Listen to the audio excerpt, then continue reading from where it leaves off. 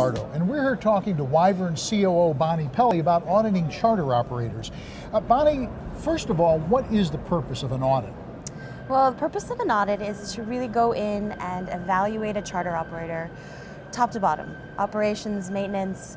An audit typically takes 2 days. Two auditors, especially in operations and maintenance, are going to spend 2 full days with the operations team to really, look under the hood and figure out whether or not we could recommend this operator to our customers. Now, and that brings up the question, who are your customers? Our customers tend to be big corporations with flight departments who typically have to use charter to supplement their internal departments. So they need a way to use a third party to evaluate charter operators so they can choose their vendors. And how do you choose what charter operators that you audit?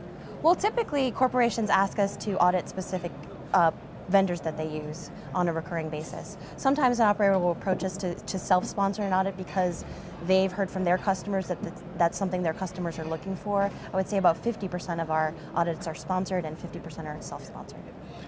And that begs the question, what exactly is it that you audit?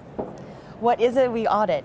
Well, like I said, it's top to bottom. We go in, we are interviewing management, we're interviewing pilots, we're interviewing the maintenance staff, we're in the hangars, we're looking in the tool cabinets, we are reviewing manuals, we're reviewing records.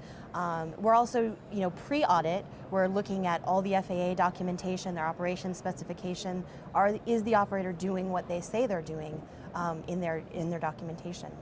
Is it an all or nothing thing, or if you audit someone and they don't meet up to your specifications, do they have an opportunity to make up for it? I mean, can they prepare for this? Well, yeah, there is some preparation we can do. I mean, we don't like to prep them for the audit. We can send them what we call the Wyvern standard, which is the document which says this is the standard which you're going to be measured against.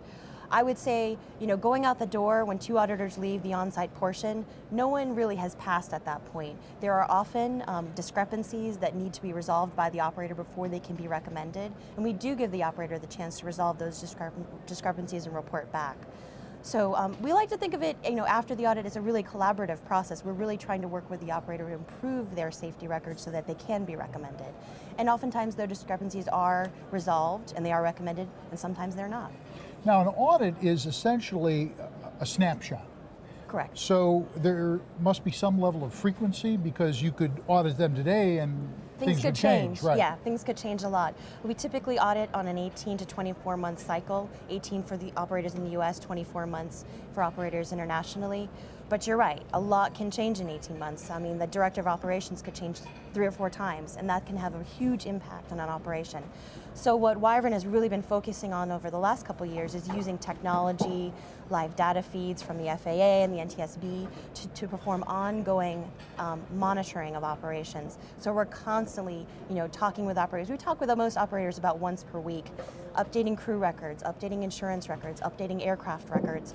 And that information, that timeliness, has become really important to our customers. They're not just looking for that one report every 18 months. They're looking for ongoing reporting. And finally, what does a service like this cost? If I wanted to use it, what would it cost me? Well, as a single passenger, really what you need to do is find a Wyvern recommended operator. And that you can do on our new website, weflysafe.com. But corporations subscribe to what we call the Wyvern report. And that can cost you, $1,000 to $2,000 per month, depending on your usage. Most of our customers are Wyvern report customers. They're in there, every day looking for lift. They're that busy, so it's a really valuable service to them, and I think worth the money. Thank you, Bonney. With Bonney Pelley, COO of Wyvern, I'm David Lombardo.